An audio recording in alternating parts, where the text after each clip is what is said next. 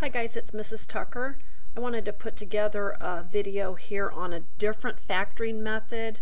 This is one that Miss Hensley prefers.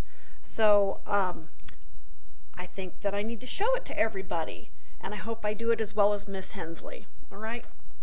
This is factoring using the box method. Okay. Before we factor, I want to show you how we use the box method for multiplying. Usually when you're taking a binomial times a binomial, most people use FOIL, but you can use the box method. Box method looks like this. Create your box. Okay, we need a 2x2 box, or a box with 4 squares.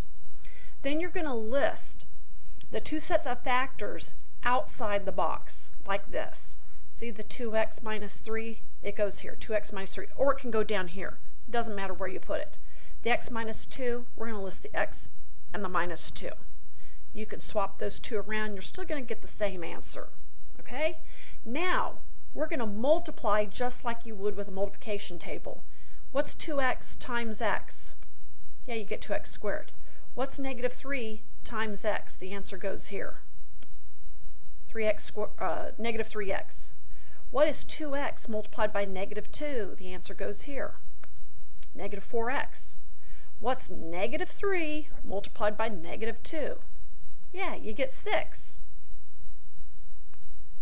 Okay?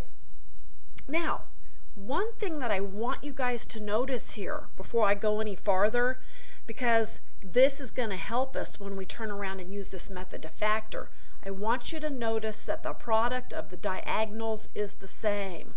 Right here, 2x squared times 6 gives you 12x squared. Negative 4x times negative 3x gives you negative 12x, or positive 12x squared. Your products are the same. Isn't that interesting? Okay, keep that in mind. Park that in the back of your brain. Okay, so now that we've multiplied this all out, we're just going to drag all those numbers out of the box, and then we are going to combine like terms, and our final answer is 2x squared minus 7x plus 6. Okay? Now, let's reverse this process to factor this product. All right, how are we going to go about doing that? Am I still recording? Yes, I am. Okay. Lost my little thing there. Couldn't see my numbers ticking off. How are we going to reverse this process to factor this product?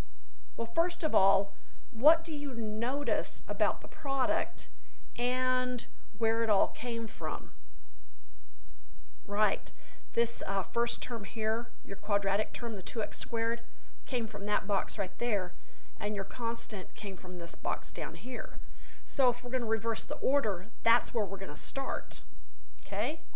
Now I want you to try to develop a plan for factoring this trinomial. Can you do that?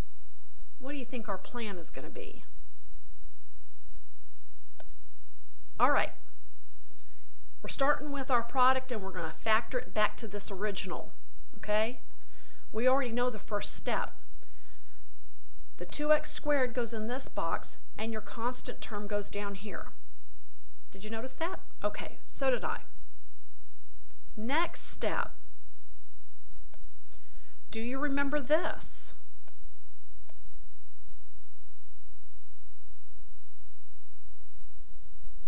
The diagonal products were equal. Do you remember that? Okay, we're going to keep that in mind for our next step. We need factors of 12x squared that add up to negative 7x. Okay? Where did I get the 12x squared? I multiplied these two together, my quadratic and my constant. So, I need to find factors of 12 that add up to, what did we say, negative 7? Well, here's my factors of 12. And let me see if I can slide this down so you can see it better. Okay. Factors of 12. We got to find a pair that add up to negative 7, because I need them to add to negative 7 right here. I think we found them. I think we're going to use negative 3 and negative 4. So what we're going to do is use those two numbers and put them in the box. And don't forget to include the x with that term. So I've got negative 3x here. What goes down here? Yep, negative 4x. When you multiply these two together, you get your 12x squared. When you add them together, you get this negative 7x down here. Okay? Now, let's factor each row. 2x squared and the minus 3x, what's your greatest common factor between those two terms? Yeah, it's x. Take a look at this row. Between the negative 4x and the 6, what's your GCF? Yep, it's 2. Now let's factor each column. Between the 2x squared and the negative 4x, what's your GCF? Yep, 2x. Let's factor this column. We've got negative 3x and 6. What's your GCF? Yeah, it's 3. Okay, we're almost there. The box adjacent to the factor gives the factor its sign. So, since the 2x squared is positive, the 2x will be positive and so will the x out here. This negative 4x, this box here was negative, so this 2 here, it becomes negative 2. What about out here? Yep, since this 3 sitting right here is next to a negative box, it's going to become negative 3. And now do you see that we have our answers here? Yeah, we are done. Woohoo! So we factored this using the box method and got negative 2, the quantity 2 minus 3x, which is this term here, and the quantity x minus 2, which is this term here. And that's your box method. Yay! Box method, yay!